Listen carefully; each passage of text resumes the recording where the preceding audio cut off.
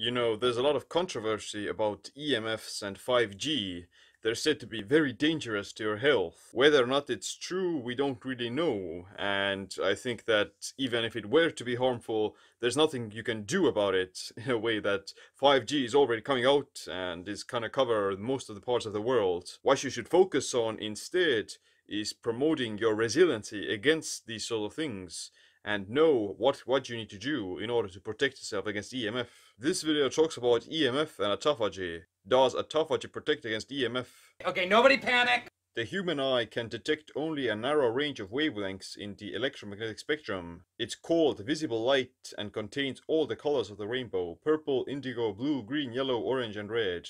There are many types of energy humans can't see, such as gamma rays, X-rays, far infrared, microwaves, and radio waves. However, this doesn't mean that they don't have an effect on your physiology. There are two types of EMFs. Low-level radiation or non-ionizing radiation comes from cell phones, Wi-Fi, MRIs, 5G towers, etc.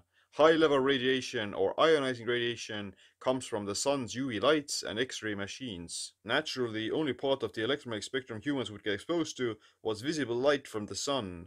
Cosmic rays are reached only in space and during air travel, whereas radio and microwaves originate from the invention of electricity. Nowadays, we're all pretty much constantly surrounded by EMFs. According to the World Health Organization, radio frequency EMFs are a possible carcinogen to humans, based on increased risk of breast cancer associated with wireless phone use. Some studies don't see an overall increase in risk of cancer, with the exception of only the highest levels of exposure, but more long-term research is definitely needed.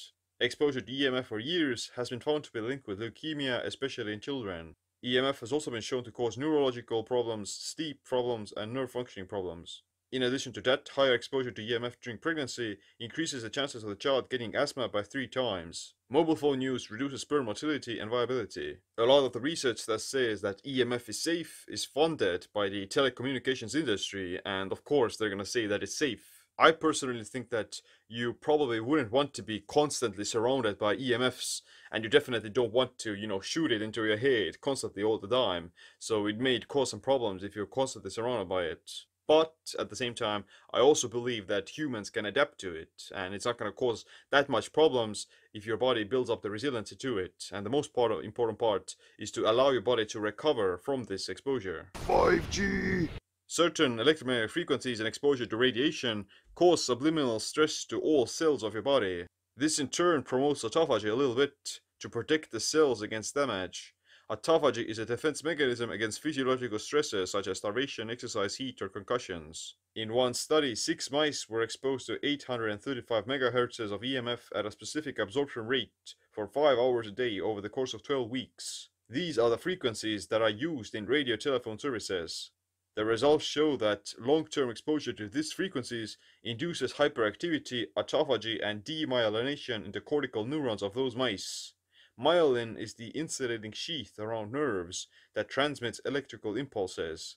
Basically, the mice's brains started to break down and the body activated autophagy as to slow down the degeneration and repair the damage. Now, of course, these frequencies are more harmful for rodents, and humans probably adapt to it much better, but I think that the main idea is still that it does have an effect on mammalian physiology. Small amounts of EMF and radio frequencies can act as a hormetic stressor to the body, and they can kinda increase your resiliency against those things, but if you do it over all the time and if you overexpose yourself, then it definitely can be harmful as well.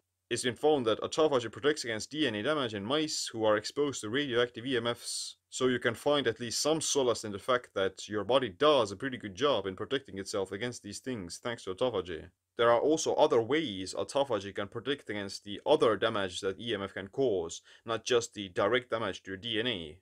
Ionizing radiation has been found to accelerate the development of atherosclerosis or plaque formation in mice. This can cause cardiovascular disease, stroke, or other forms of heart failure. Whether or not non-ionizing radiation has the same effect is not clear. However, it doesn't deny the fact that being exposed to EMF, both ionizing and non-ionizing, does create more oxidative stress by increasing intracellular calcium. The increased amount of free radicals also damages the mitochondria and spreads inflammation. Oxidative stress and inflammation play a key role in the development of atherosclerosis and cardiovascular disease. Autophagy plays a vital role in protecting cells from oxidative stress, reducing apoptosis, and growing lesion stability. Impaired autophagy contributes to arterial aging, and inhibiting autophagy accelerates plaque necrosis.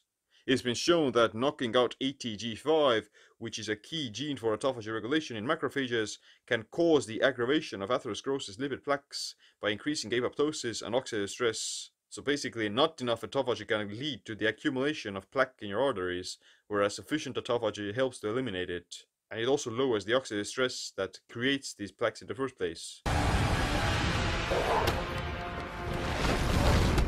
Fortunately, autophagy also works in your brain, and it protects the brain against oxidative stress. Poor sleep, jet lag, shift work, and even EMF exposure are mild forms of traumatic brain injury or TBI. It's been shown that the brain activates autophagy in response to TBI as to deal with the stress and start healing the damage. Ketone bodies and ketogenic diets are also now being used to treat brain injuries and concussions. Neurological stress like sleep deprivation or EMF are a form of TBI that leads to mild autophagy in the brain. Autophagy is activated in response to concussions and TBI because that's the least your body can do to cope with it. You need to clear out the toxic proteins and aggregates that accumulate there via this thing called agrophagy, which is a subcategory of autophagy. Banging your head against the wall or shooting EMF up your ears isn't probably a good idea, even if it does activate autophagy, so you shouldn't do it. But just know that things like ketosis and autophagy helps with the healing process, and it kind of protects it against it as well. So I would even say that if you were to be exposed to EMF in a fasted state, then your body would be more resilient against it, thanks to having higher rates of basal autophagy and kind of mitigating the oxidative stress in real time, whereas if you were to be exposed to the same amount of stress without having autophagy activated. Fasting has already been shown to improve the effectiveness of chemotherapy in rats as well as humans by protecting against the radiation and killing off more cancer cells. It essentially puts the body into a more robust state where its stress adaptation and resiliency are higher. Fasting also protects against the radiation and UV rays while flying high in the air. It's going to reduce the negative effects of traveling across time zones and circadian rhythm mismatches. That's why you shouldn't really eat on an airplane, because the food they serve will definitely kick you out of ketosis and autophagy. In conclusion, you probably can't avoid EMF for the rest of your life, because it's impossible to do in this modern world. And you don't really have to be that afraid of it either, as long as you take care of yourself. Hormesis describes a biphasic response to a toxin or stressor that ultimately makes the organism stronger. That's how exercise, fasting, sauna, coffee, and the cold also work.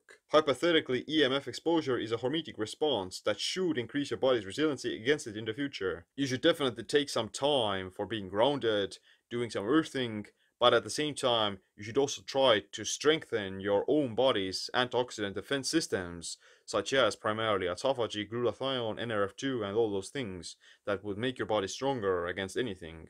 If you want to know how to optimize autophagy with intermittent fasting, training, sleep, and food combining, then check out my metabolic autophagy masterclass. But other than that, thanks for watching this video. Make sure you click the like, subscribe, notification bell as well. My name is Seam. Stay protected, stay empowered.